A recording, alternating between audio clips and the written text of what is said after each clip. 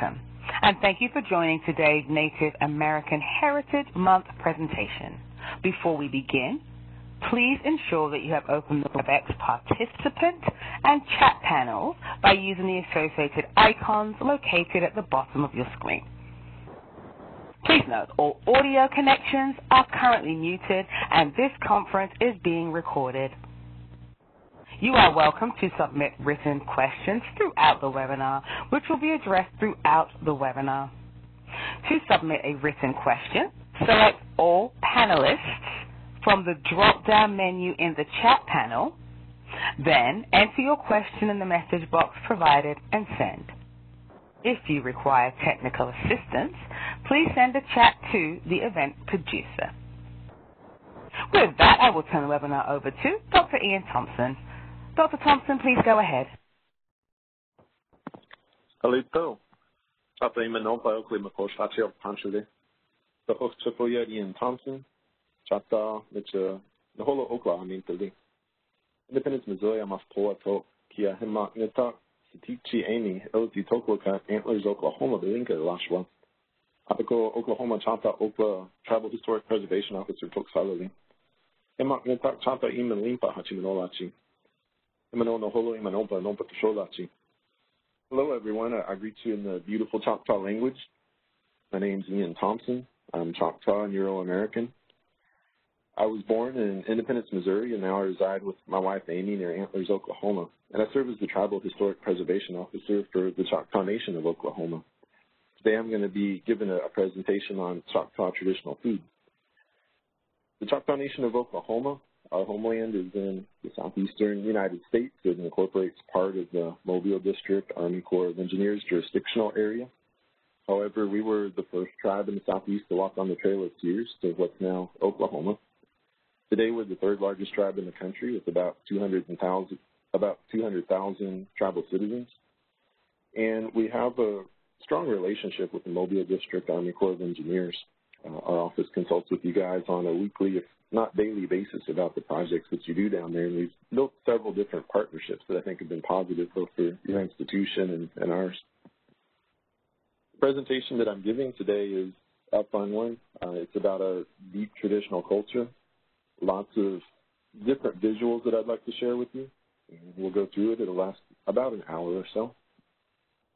In our community, we face a number of health challenges that are related to food.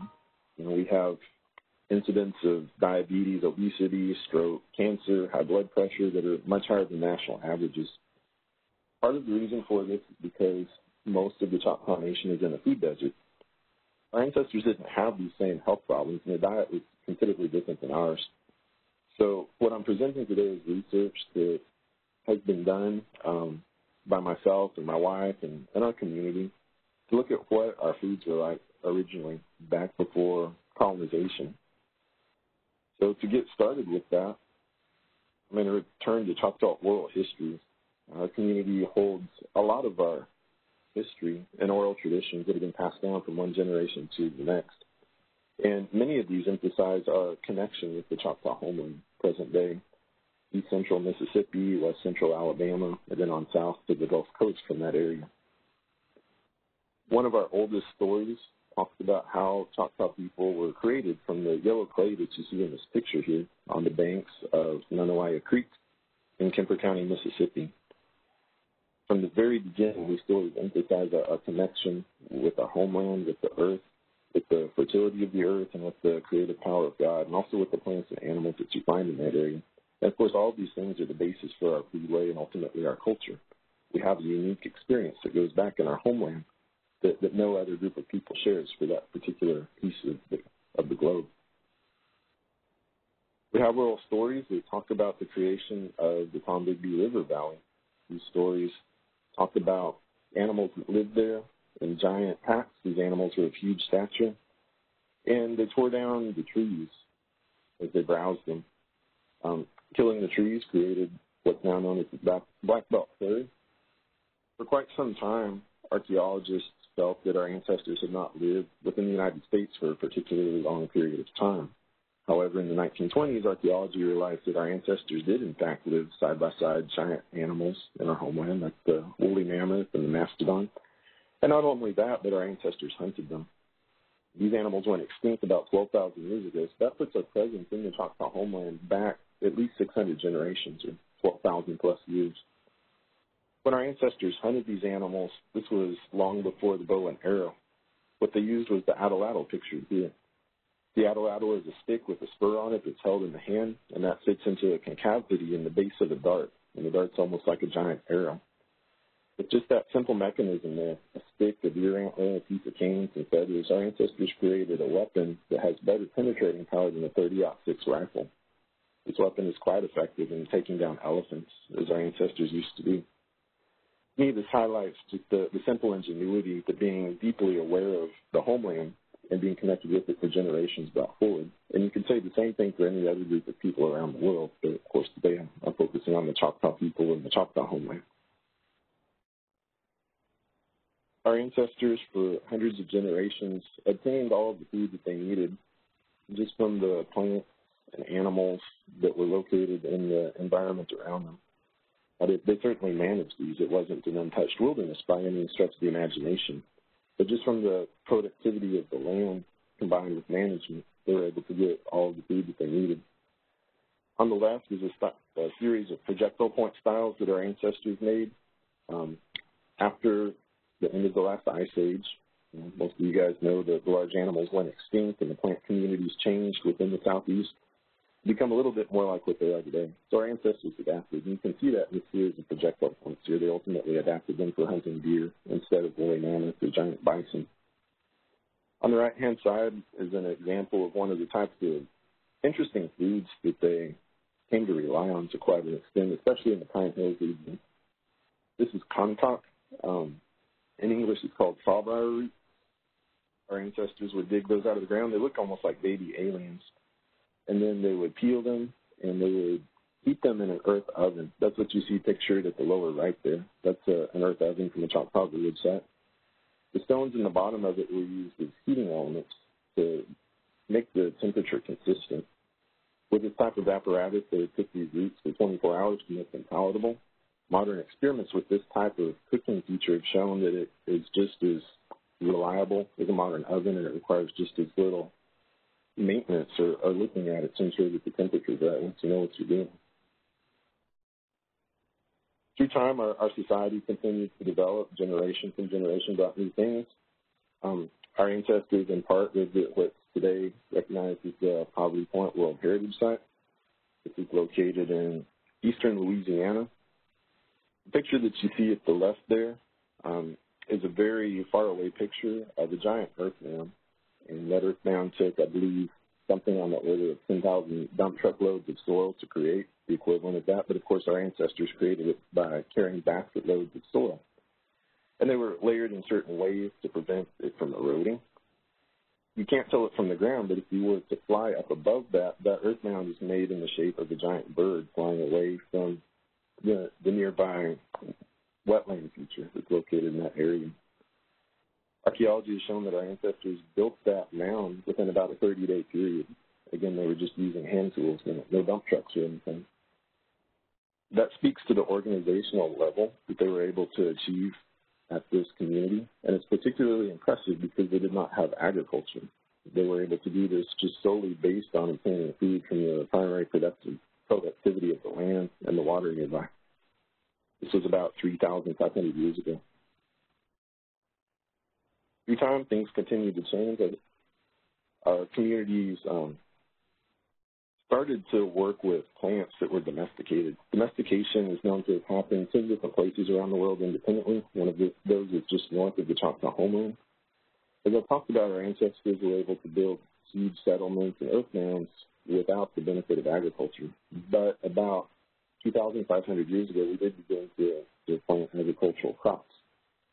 At the right-hand side there, that's a picture of land squirter seeds. Land squirter is a native plant. It's called canusia in the Choctaw language.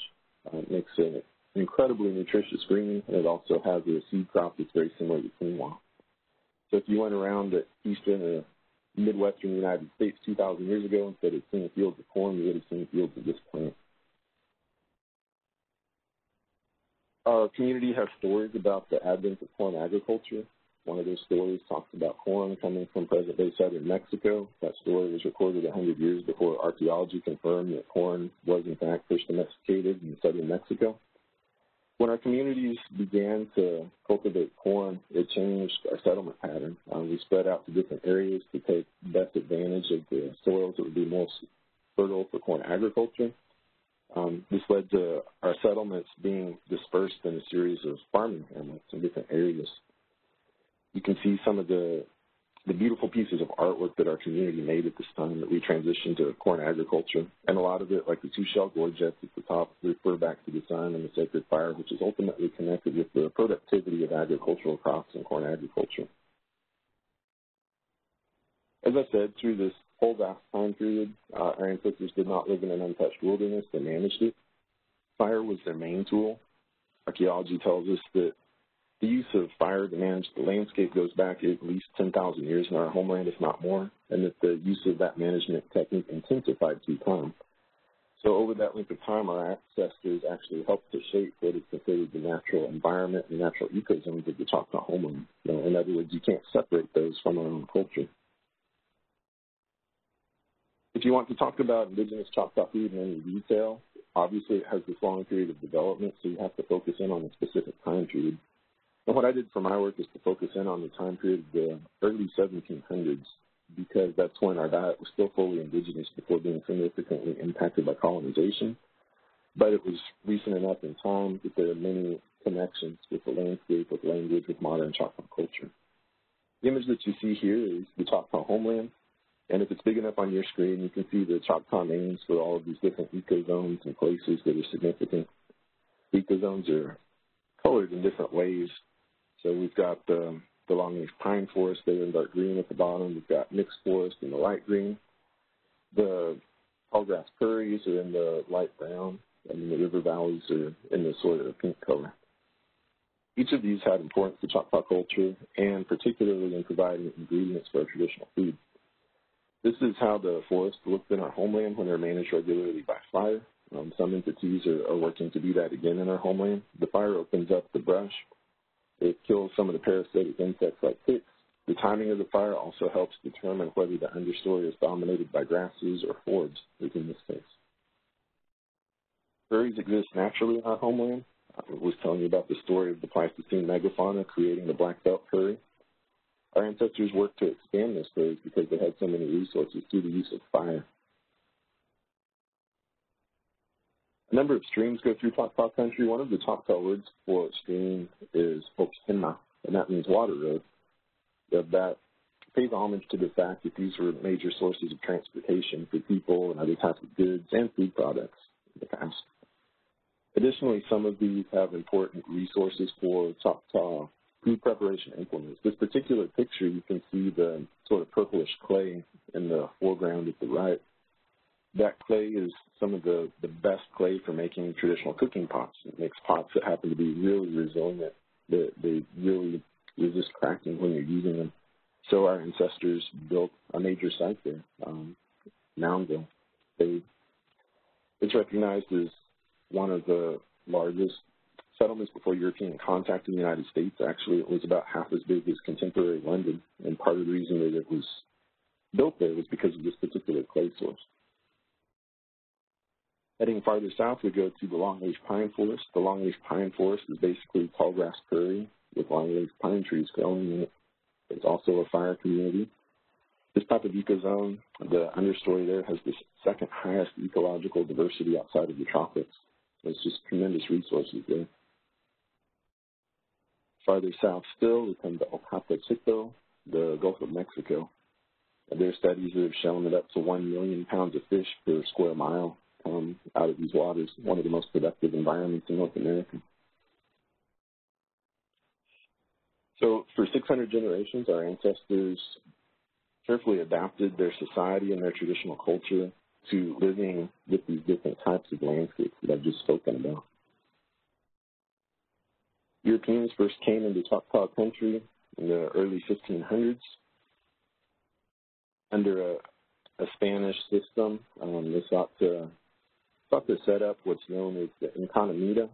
This was intended to set up Spanish nobility over different conquered native villages so that they could receive the fruits of the labor of the native people. Repeatedly, native people in the southeast were able to fight off Spanish groups that came through until the first waves of European diseases hit. And those were catastrophic for native communities because native people had never been exposed to those diseases before, so they didn't have very much immunity. Disease after disease is talked about in the historic records that came through and killed half the people in one community or another. So within time, approximately 90% of the Native American population in the southeast died as a result of European diseases. That ultimately made it possible for colonization to take place, first with the Spanish and then the French, then the English, and then the United States. Through this process, the Choctaw land base was reduced by 99.84%, and with that happening, with control being removed, Choctaw control being removed from the management of the lands, an ecological disaster occurred. So here you see Olsey, just one small example of what happened. Here you see Olsey and a longleaf pine forest. This is before Choctaw removal. You can see those old-growth trees, possibly 300 years old. They're up to 100 feet to the first branch. Just pretty amazing ecosystem. This is what happened to that ecosystem. This is an image from the 1920s of it being clear-cut. This is what was left. Of course, with the trees gone, then you have massive soil erosion. So the landscape was permanently changed. Under a lack of management, this is what eventually happened. This is a forest that was destroyed, regrew, and invasive species came into the area and just completely choked it. That's kudzu, which you see in the picture here. When I was a kid, I used to go to landscapes like this in our homeland, and I would think, man, our ancestors must have been tough people to live in a place like that. But, of course, the reality is they didn't live in a place like that. They lived in a place like this, and it's just been changed over time. But fortunately, it is possible to change it back to a certain extent. The loss of knowledge is significant. In terms of our foodway, the loss of knowledge and the loss of connection with the land has lowered the quality of our diet. It's made it less diverse. It's made it so there are less fresh foods. And it's replaced these things with more calories, salt, simple carbs, and saturated fat. You can see the image there at the right. That's numerous. That's a Mississippi-style effigy bottle, a type that our ancestors made 1,000 years ago. It's round. It's designed to carry liquid, but also that's the waist, unfortunately, the shape of the waistline that a lot of our community has as a result of a low-quality diet. Traditional culture is not only something that can be destroyed, it can also be rebuilt, recreated, revitalized. And there are lots of sources of information about our foodway as it was before European contact that are scattered through all different sources.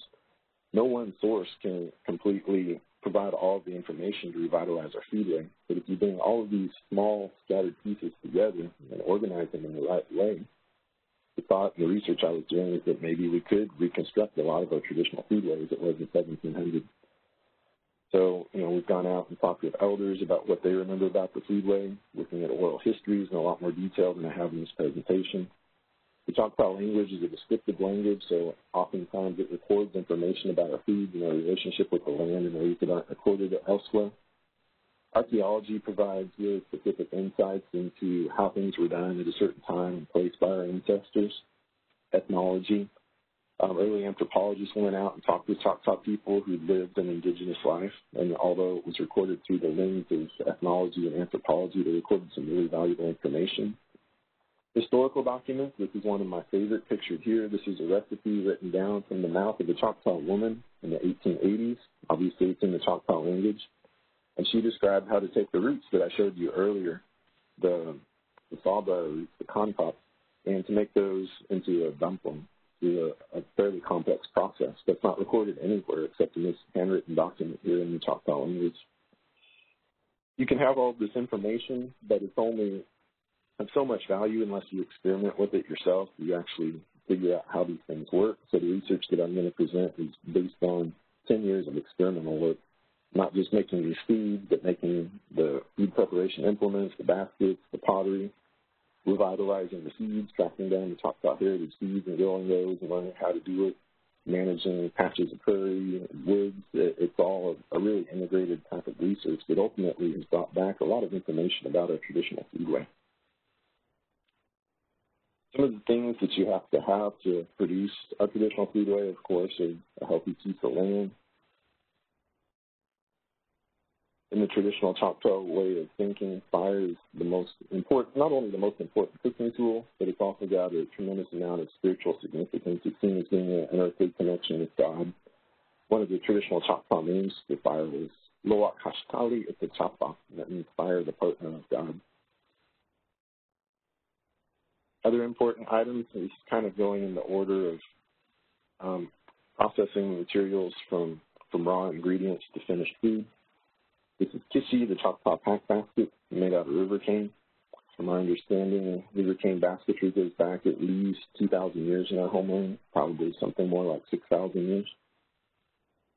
It was connected with the creation of swamps in our homeland that happened as a result of the glaciers up north melting after the Ice Age and the epithermal, the warmest part of our current geologic period. This is the mortar and pestle, Kiti and Kitapi in the Choctaw language. This is used for grinding up food products, almost like you would a blender, but it also has the use of a mixer. So this is really important in the foods I'm going to tell you about. On the left is a woman using it. On the right is the process for making one. You pack the end of a log, the right kind of log, in wet clay, leave an opening at the center, and then you put a hot coal on it. And through a piece of river cane, you blow on that hot coal, and eventually it burns away the wood underneath to make the depression to hold the food. This is an image of a really complex and yet beautifully simple system that Choctaw folks and other Southeasterners developed for processing raw dried corn into cornmeal and corn flour. You grind the corn in the mortar and pestle, like you see in this picture. You take that corn and put it in a sifter basket made of river cane, which the lady is holding here on the left. Large pieces fall through, and those are collected underneath. In the process, you take a fanner basket when the kernels are partially pounded, and you put them in the fanner basket, and you toss them up in the air. And the corn kernels are covered in a chaff, and that chaff will blow away in the air, leaving just a meal, which you then return to the mortar and pestle and grind again. So it accomplishes a really complicated task, separating the husks from the corn and grinding it up, but with just a few simple implements here. Cooking pots, there are oral histories that talk about how Choctaw people first learned to make pottery. According to that oral history, a gentleman had a river cane basket, and he wanted to use that to hold liquid. So it seemed to him like it'd be a good idea to pack it with clay. In Choctaw language, clay is called lokfinia, it means it's out of the earth. He took that basket and coated it in clay, and then he set it next to a fire for the clay to dry. And he got up to do something else. Another man came along, and he saw that basket with the clay in it and said, well, that basket's dirty. I'm just going to put it in this fire and burn it up, which he did. And when that happened, the heat from the river cane burning caused the clay to go through a chemical change and become more like stone. So it produced this container that was not only waterproof, but it could also be heated or cooked in. And that's the advent of Choctaw pottery. Archaeology tells us that happened around 3,500 years ago. And ever since then, Choctaw potters have been developing different styles and different technological techniques to make pottery that cooks in the fire, cooks food in the fire, and also a variety of other tasks. So those are some of the basic implements. Another part of the research was to look at seasonality in our traditional diet. And it was possible to find that there was an original Choctaw calendar. It was 13 months based on the phases of the moon. The year began with the first full moon after the fall equinox, and it proceeded from there. Many of the Choctaw month names correspond to natural events that are happening in the Choctaw homeland at those particular seasons of the month, and many other month names correspond with Choctaw foods, parts of our traditional diet. In order to be able to reconstruct our traditional foods, they had to be reconstructed in a way that was tied to these months and to the seasons of the year when different things were done. The Choctaw diet we found was really seasonal. It wasn't the same from one month to another. It changed. And so I'm going to go through the months in our traditional calendar now and explain some of the food preparation activities that were occurring and show you some of the foods that our ancestors made during specific months. The first month in the Choctaw calendar is Little Hunger Month. This is basically in October in the calendar that people use today. This was right after the harvest season, so at first it seems kind of strange to have a month called Little Hunger Month when food was abundant. But the reason that it's called Little Hunger Month is that when Choctaw communities were getting ready to go on the fall hunt. So for Choctaws, part of going hunting is a spiritual activity. You have to get right spiritually in order to be successful in hunting. And a part of getting right spiritually involves fasting. So hence the name Little Hunger Month, because this is the time of year when the community would be fasting for the success of the upcoming hunt. Nevertheless, there were a number of food preparation activities that took place at this time. One of the most important was the acorn and hickory nut harvest. Some Choctaw villages were located near groves of hickory trees and oak trees. Some of them were named after those groves, and it's because of the tremendous source of food that they provided. It was possible in one good year for a family of 3 in about a month's time to gather enough hickory nuts to provide the calories that they would need for up to 3 years. Acorns are the most abundant mass crop in the United States. It's a tremendous resource. It's not really utilized very much today, but in the past it certainly was. The image that you see here is the Choctaw one at home. During this month, the elder men in a Choctaw village who weren't preparing to go out on the hunt, they build the family's winter homes for when the hunters return in the spring. This is Choctaw acorn bread. It's made from acorns that are carefully processed to leach out the tannic acid. They're ground up, and then a paste is made out of them, and they put on the end of a stick and cooked almost just like a hot dog. The taste is amazing. They're rich and filling. It's almost like a Russian tea cake minus the sugar. This is okchosh. This is a Choctaw stew that's made out of red oak acorns. In this case, it's mixed with venison that you see there, which is common. This dish, and you see that it's in a wooden tray there. This type of dish probably goes back about 6,000 to 7,000 years. That's the time period of the spear point that you see there. That's the time period that archaeological evidence suggests that our ancestors started processing acorns for food. Very long time. This is okchak These are balls that are made out of hickory nut meat. There are different ways to process them, but this is the simplest way. You just crack open the hickory nuts inside the mortar and pestle that I showed you earlier. You pick out the nut fragments, and you grind them up in the mortar and pestle, and then you make these balls to store. When you want to use one of these okchak balls, you drop it into a stew, and it dissolves, and it's amazing. It's like adding half a stick of butter to the stew. But the fat balance with the hickory nuts, of course, is much more beneficial than the butter. This is something that a few of our elders still remembered, but nobody's really made it in a while until recently just because of the amount of effort involved. But it's truly a remarkable food. The next month in the Choctaw calendar is Big Hunger Month. There are a lot of stereotypes about Native American communities, and some of these involve our food. Even many of our community members see our ancestors as being heavy meat eaters. That's probably because the Plains Indian culture gets quite a bit of press, so people think that all Native Americans lived on buffalo. But that's not true. Actually, for the Choctaw diet, through most of the year, meat was only a side dish. It wasn't a main course meal. The exception is during Big Hunger Month and during the winter hunt.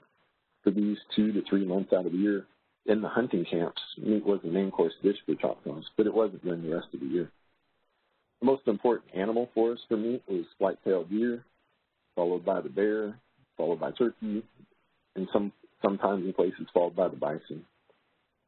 The image that you see at the right there, that's a deer roast being cooked on a spit over a fire, and that spit is made out of sassafras wood.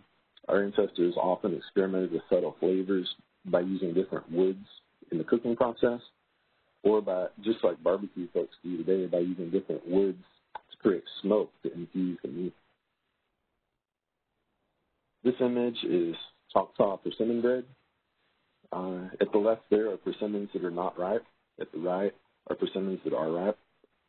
If you guys have ever eaten a raw persimmon, it's not pleasant at all. It's got so much tannic acid it feels like it's turning your mouth inside out. But for those of you who have eaten a ripe persimmon, it's also a memorable experience. It's like eating custard. It's just amazing. Our ancestors processed persimmon bread by taking really ripe persimmons, and they would push the pulp through the sieve basket that you see here. So the seeds and the skins would stay behind in the basket, but the pulp would go through. They'd take that pulp and lay it on a flat board, spread it out thin, and dry it in the sun, and it makes something that's very much like fruit leather. That's what you see pictured here. This was a traveling food. Our ancestors would carry that when they were out in the woods going to hunting camps or going wherever. It made a good traveling food because it was very lightweight. It was also very high in nutrition and calories. It has medicinal properties as well. So like one of the things about Choctaw traditional food is that yes, they provide nourishment, but they're also medicines, preventative medicines, sometimes medicines for acute conditions as well, and this is one of those. Today our national dish arguably is banaha bread.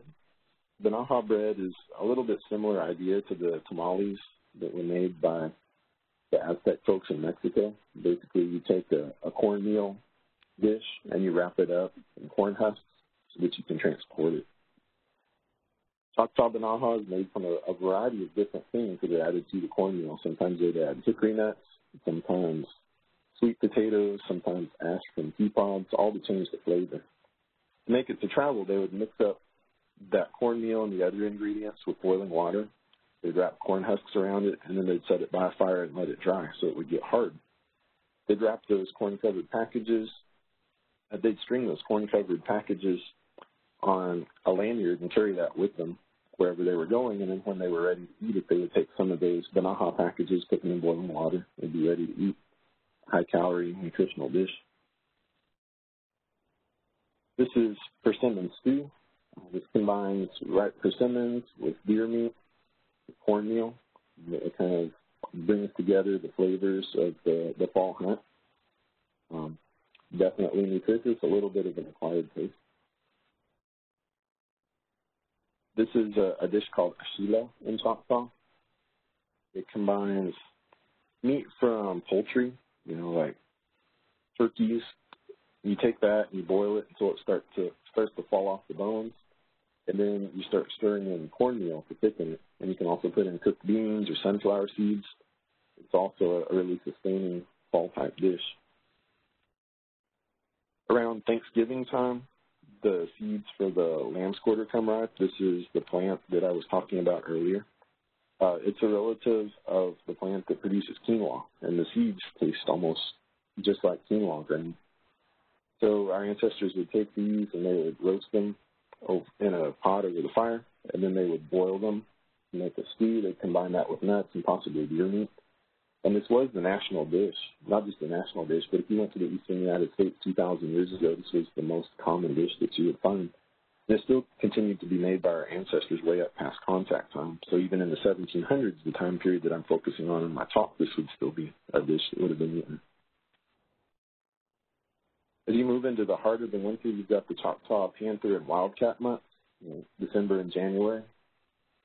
These are named this because at this season, the hunters would shift their focus from deer, and they would move down to the swamps and the cane breaks. And there they would hunt animals that were wintering, fur-bearing type animals like panther and wildcat, hence the month names. This is also the season of the Choctaw bear hunt. Bear meat was important, but even more important was the lard from the animal. It was used as a flavoring agent. It was used to fry things. It was used as a drizzle. Very important in Choctaw traditional food. On the left-hand side, that is real bear grease, and it's frying in a Choctaw clay bowl on the fire. On the right-hand side, that's the original Choctaw fry bread. Those are corn pones that are made out of hand-ground cornmeal, fried in bear grease, and the flavor is just amazing. This is the American lotus. I know the Corps of Engineers Mobile District deals with these, possibly blocking navigational channels. For our ancestors, this plant was important. It's called okapal. It was used in medicine in several different ways. It was also used in food in several different ways. About this season, they would go out in canoes, and the seed heads look almost like shower heads. That's what's pictured here. They'd knock off those seed heads, and then inside the seeds are pretty large size, and they've got a hard shell. They'd crack those open, and inside it tastes almost like an almond. They would take those and grind those up in the bread. This is what they look like.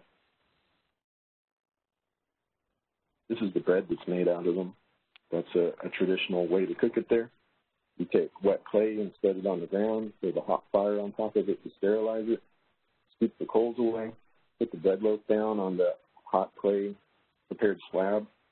Then you take a shell-tempered cooking bowl and put it over the bread, which is what you see here. And then you pack coals around it, just like a Dutch oven. And in about an hour, you pull it away.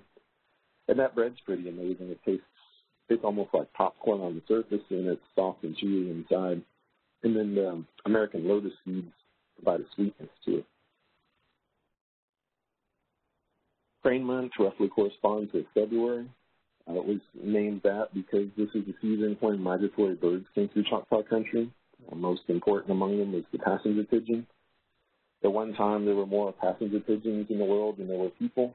The flocks would come through. The animals, the passenger pigeon, they would be up around the Great Lakes in the summertime, and then they would winter down in Choctaw country. As the flocks came through for that migration, there were so many animals that at a speed flying over at 60 miles an hour, it would take 4 days for the flock to pass. This was a tremendous food resource. Our ancestors hunted them when they were roosting at night. In addition to meat from passenger pigeon and other migratory birds, our ancestors created a lot of dishes at this time of year from the roots of the laurel greenbrier, pictured to the right there, that's bread that's made out of it. Windy month is March. This is the season when the last of the hunting parties would start to return to the Choctaw villages. The reason for that is because men and women would work together to get the agricultural fields prepared for planting later that year. This is the time when they started making Choctaw summer houses. That's what you see pictured here. Those houses are designed to keep the rain off, but to let the breeze in so they stay relatively cool. This is also the last season for harvesting rivercane to make baskets.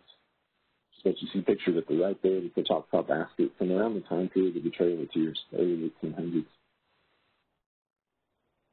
During the season, the first spring green-up begins. One of the first edible plants that comes out is wild onions. Our ancestors ate these in the homeland, but they became even more important for Oklahoma Choctaws on the Trail of Tears. The Choctaw Trail of Tears immigration parties moved from Mississippi to Oklahoma in the dead of winter because they were trying to avoid cholera and other disease outbreaks in the journey. During that time of year, as I said, the wild onions were one of the first things to green up, so a lot of those immigration parties relied on these to prevent starvation. And Choctaws in Oklahoma have remembered that still today in the springtime. A number of the Choctaw church congregations have wild onion suppers where they invite people to come in and eat the fundraiser for the church. Koshiba, poke, is another really early green that comes ripe in Choctaw country. Many of you have probably eaten it. Of course, it has to be harvested early in the season. You can pick the leaves when they're young and yellow-green. You can cut the shoots when they're still under 6 inches and a greenish color. The picture that you see to the right here is parboiling the poke leaves. Choctaw folks understood, but like many others, that poke has a lot of nutritional benefits. You know, it was used by us and others as a spring tonic. But every part of the poke plant also has toxins in it. So the parboiling method that you see here is one method of removing those toxins while leaving most of the nutrition, again, to create greens that we use as spring tonic. The warm season begins with the equinox in the spring. The first month is Women's Month, which is April. This month was named that because women were recognized as the chief food producers in Choctaw Nation. And this is when they planted the first of 3 gardens that our communities did. These gardens were called house gardens. They were located around the house, and they planted their favorite vegetables there. This is also a season when some communities conducted burns. They would burn the landscape, burn the prairies, burn the woods, and they would have a crop of forbs and grasses come back. What you see here is a picture of lamb's quarter again. This is what it looks like early in the season. As I mentioned earlier, those greens are one of the most nutritious things that you can eat. They compare favorably to raw spinach. These fires help to produce good growth, good crops of seeds like this in the woods. Mulberry month roughly corresponds with May. This is when the 2 main types of agricultural fields were planted by our community. The reason for that is because they waited until there were ripe wild fruits available in the woods and the prairie to distract the animals so that they wouldn't come destroy the young plants in the Choctaw crops. Mulberries, of course, are one of the first ripening fruits in Choctaw country along with strawberries.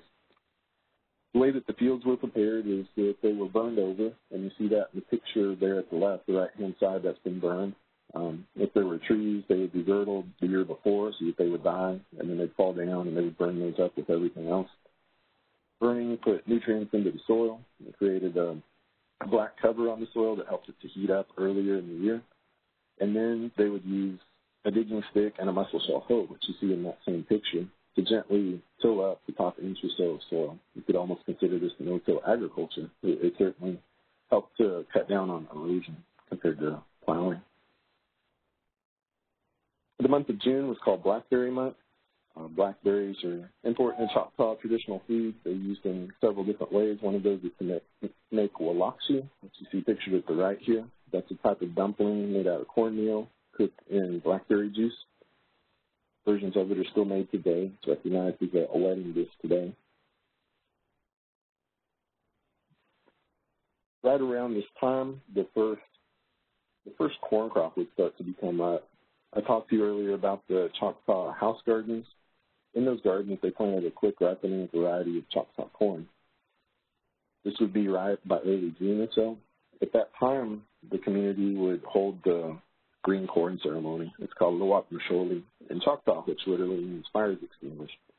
Before they had any new produce from their gardens, they would hold this ceremony to fully cleanse themselves, to thank God for the success of the crops, and also to forgive everybody for past wrongs that had been committed except murder.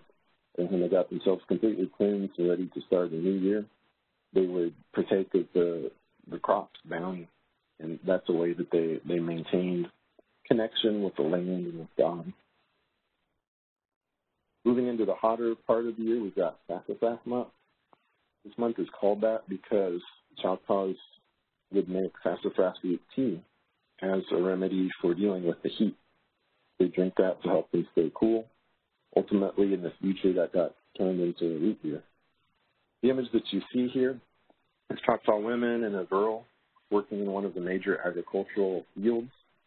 As I said earlier, there were two main agricultural fields. One of these were these large crops that combined corn, beans, squash, sunflowers, and edible so-called weeds that would come up between them.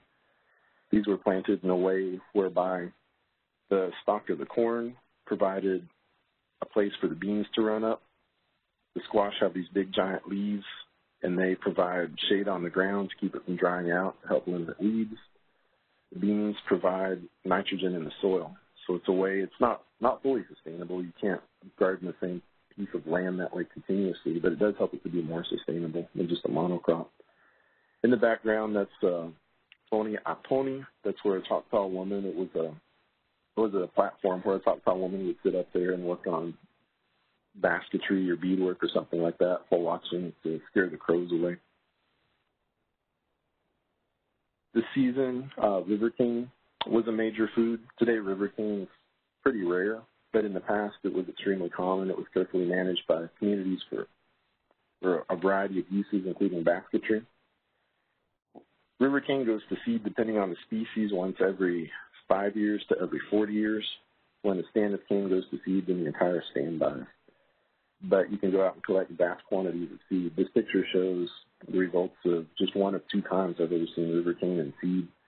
You take the seeds and you husk them, and inside are these beautiful, green, nutritious sunflower-like things. This tastes like sunflower seeds there. These are used in making breads and stew.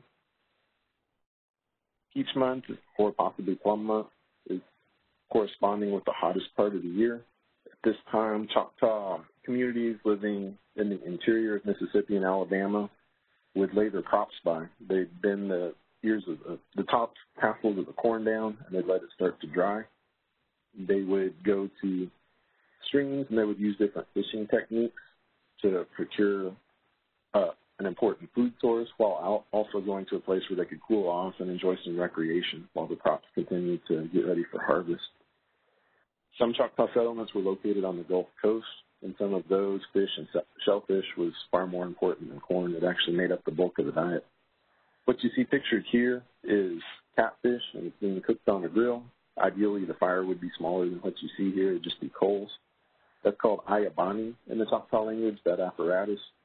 That same apparatus was called by natives living in the Caribbean barbacoa. That's actually where the English word barbecue comes from. It's from this native cooking apparatus that was used for fish and other things. This is a close-up of the catfish cooking on it, and you can see the grill is made out of river cane. If you're going to be smoking the catfish, the river cane helps you gauge the temperature. When the cane starts to sweat, you know that it's getting too hot. This is the finished dried catfish. Smoke is pretty amazing tasting. It will last for at least 3 days before it starts to go bad. This is a really cool way, one of my favorite ways for cooking fish. You take the fish and clean it. If you want to, you can put some sassafras leaf crumbles on it, and then you wrap it up in corn husks, coat that in clay from right there in the stream bank, and then you take those packages of coated clay and just throw them in the coals of the fire and leave them until they start to crack. When you open it up, you've got this perfectly cooked fish. This way to cook is pretty clever to me because it doesn't require anything other than a knife. You don't have to have a pot or a pan or grease or anything like that, and it makes something that's really tasty. In the Choctaw calendar, the big food month was called Cooking Month. That was September. This is right as the new agricultural harvest was coming in. But the reason that it was called Cooking Month wasn't directly because of the harvest. It's because they were cooking up all of the foods that had been stored over from last year to make room for the new ones. This was definitely a time of feasting. And things like you see here, this is the inside of the Choctaw winter house from this time period with the new crops in it. The harvest was done by the whole community working together, from the most powerful leader down to the poorest person. Everybody worked together as equals to harvest the crops.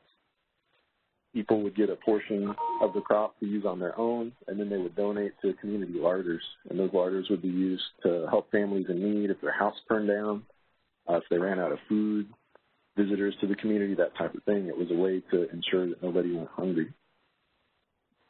This is a variety of Choctaw beans. These are all the seeds that are left. When you think about the fact that these seeds were carefully selected over 800 years, one season to the next, by Choctaw farmers, the value of these few grams becomes just inestimable to us. You know, those things are worth more than gold to us because 800 years of work went into them. This is Choctaw sweet potato squash. It looks like a pumpkin. It's extremely sweet flavored. Our ancestors carefully cultivated this and selected seeds so that it would store well. You can take one of these and just set it on the shelf in your kitchen, and it will last for about a year.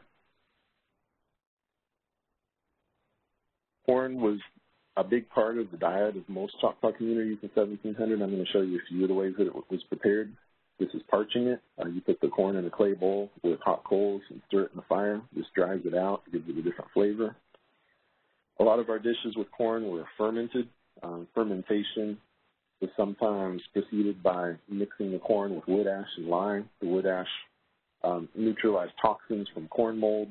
It added a different flavor to the corn. It made certain nutrients more available.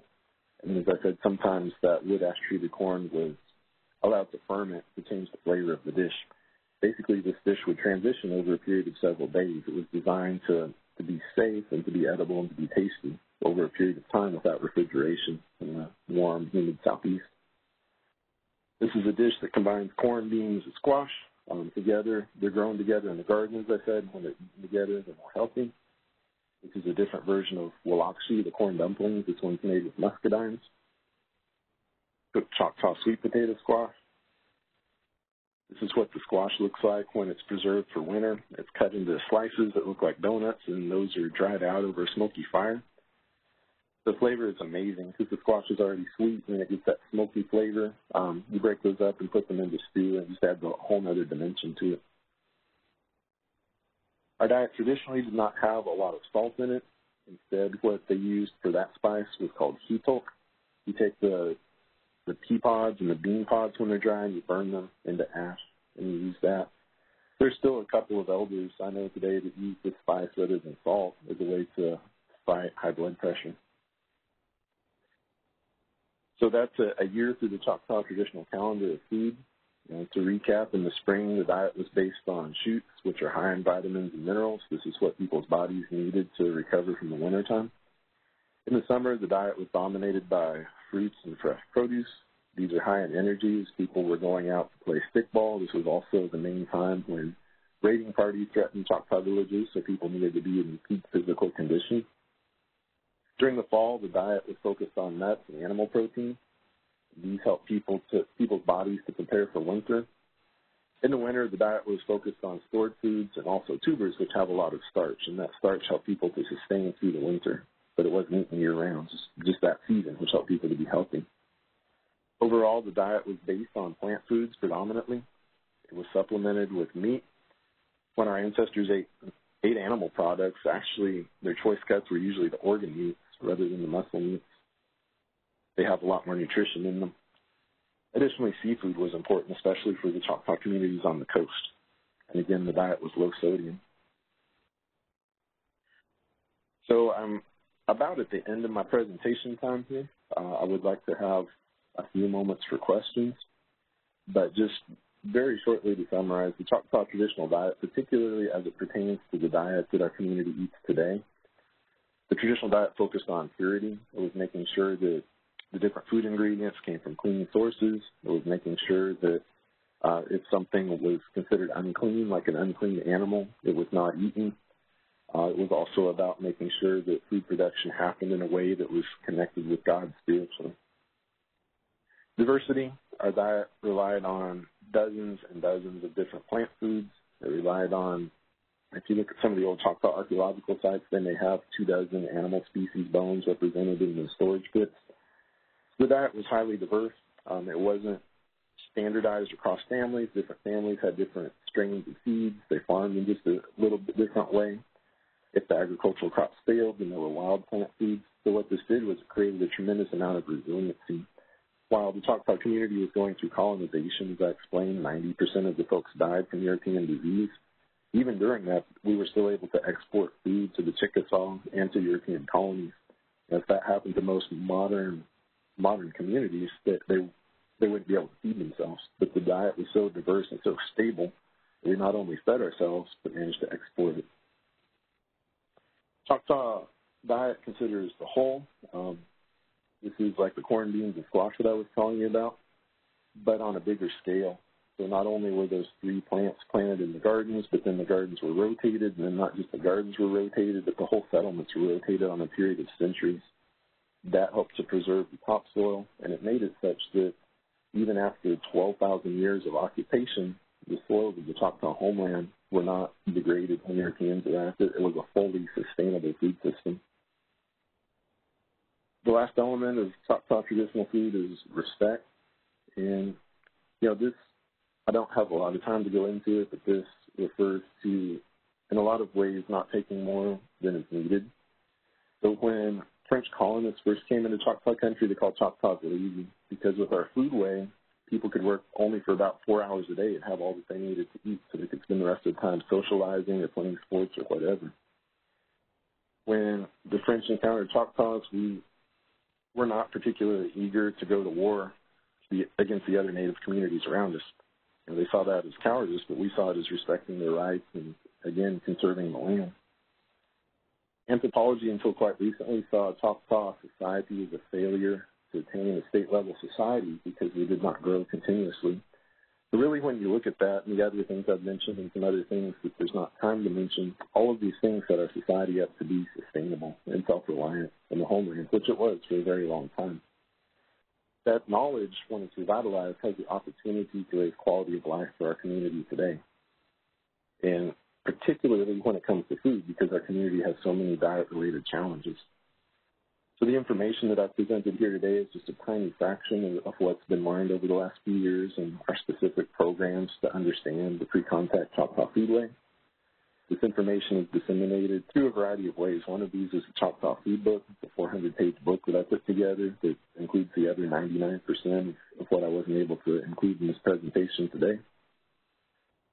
The tribe has a Growing Hope program where we protect and preserve the seeds of Choctaw cultivars that have been passed down for generations from the homeland. Then we distribute these seeds. Once we have enough of them that they're not going to go extinct, we distribute these seeds to the community, along with information about how to grow them, along with information about how to produce traditional foods from them that can help fight diabetes and obesity and all of that. This research is connected with a project my wife and I have done called the Namawaya Farmstead. We set up a small family farm focusing on bison right now and using sustainable agriculture and traditional concepts to produce healthy food while supporting the community. Information is shared through tribal programs like Yapali. It's a program that works with Choctaw women, and it focuses on traditional culture and traditional food to help empower them and ultimately their families towards healthier, higher quality of life. And then the Choctaw Nation, as I said, is a large tribe. We have a number of tribal members, some of whom are trained chefs. So these folks are working to take what's being learned about our traditional foods and incorporate it into a modern fine food sort of setting. This includes 2 restaurants that are run by the Choctaw Nation, as well as other restaurants that are run by tribal members independently. Ultimately, this information is something that belongs to the next generation, so it's being passed along in a variety of culture camps. And these folks right here are the ones that are going to take this information and use it in a way that can benefit our community to the fullest. With that, I'll end my presentation. Thank you for staying. It's like a lot of people did. If you have any questions, please type them into the chat.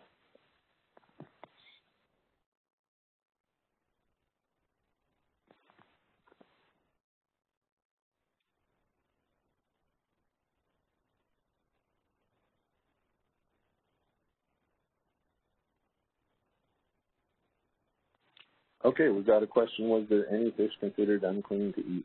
And my answer to that is no. I've never heard of that. If you look at the archaeological deposits of the shell midden and also some of the storage pits and trash pits for Choctaw sites along the Gulf Coast, they're filled with dozens and dozens of different species. As far as I'm aware, there weren't any fish species that were considered unclean to eat. The species that were considered unclean were mostly things that were brought in through the colonial process. Hogs, for example, were. Chickens were too.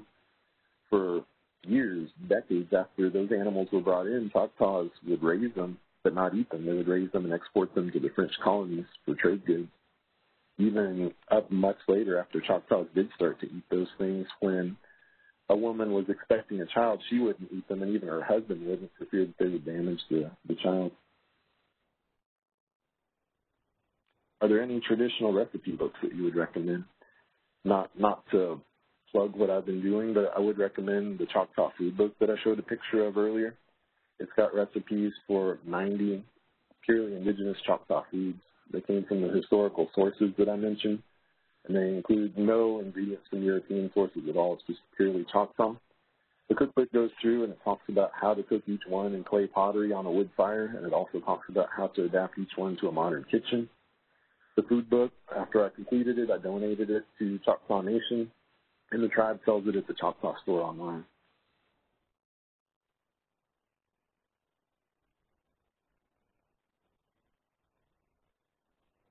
Are there any camps that outsiders can attend?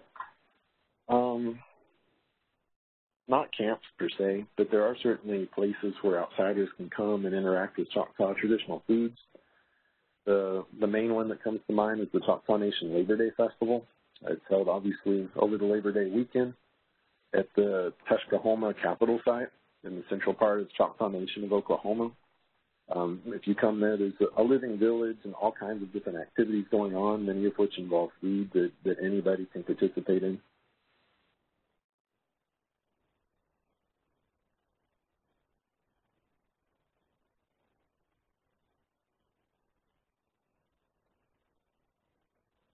Question: for a while, you were able to get some of the original foods from a few kitchens in the nation. Do you know where I can pick up some of the food?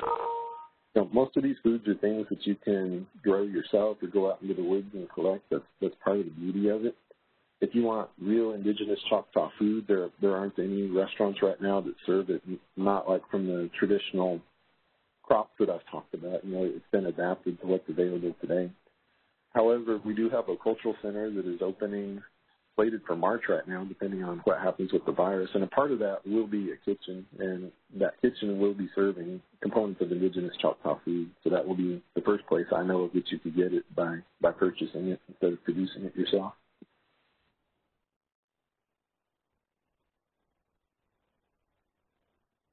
All right, I'm looking back through these comments. Any other questions? Was food prepared for individual families or more at the community level? Usually what happened is our settlements were set up in such a way that houses would be arranged where there would be a matriarch, a grandmother, and then her daughter's houses would be nearby, and they were all obviously related. So when it came time to cook, one house would take the responsibility for a week, and then the next house would, and the next house would, so that people didn't have to cook every day. As I mentioned, some of the dishes were intentionally made so that they could be eaten repeatedly over a period of time, and they would actually change over time by fermenting so that the flavors changed, but they were still healthy and they were still nutritious. Feasting was definitely important too. When feasts happened, that's when food tended to be more diverse because there would be more families bringing different things. A lot of times those feasts took place at earth mounds, but there were all different reasons for it. We just passed the Halloween season. Our community had something like that back in the 1700s and before. It was called the Feast of the Dead. It was almost like Memorial Day. The first part of the event was honoring the folks that had died during the previous year in the community and, taking care of the remains respectfully. And then the community would return to the village of the living and have a feast there. So these feasts were incorporated into a lot of different things through the years. Where will that new center be? It will be in Durant, Oklahoma.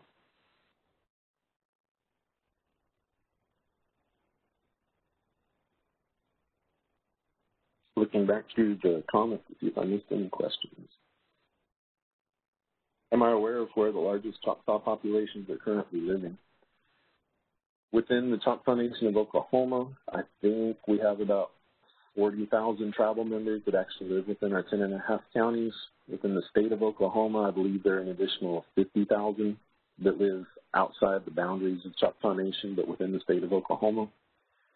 There are about 40,000 Choctaw Nation tribal members who live in the state of California. Their grandparents were moved out there for urban Indian relocation, or possibly they went out there to seek economic opportunity during the Great Depression. The Mississippi Band of Choctaw Indians lives in our homeland. They're headquartered at Philadelphia, Mississippi. They have about 10,000 tribal members. Those folks are cultural. They speak our language. They do a lot of our traditional foods. The Gina Band of Choctaw Indians is located in central Louisiana. They have about 250 tribal members.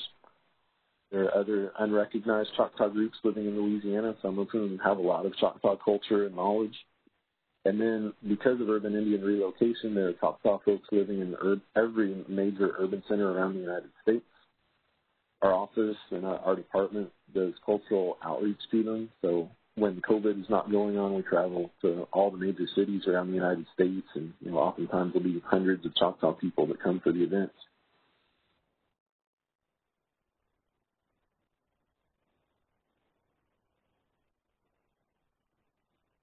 Still looking through these comments.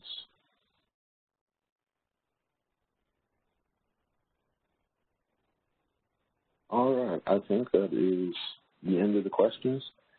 Thank you guys very much. And again, Choctaw Nation respects the Corps of Engineers and our government-to-government relationship. Appreciate the opportunity to share part of our culture with you.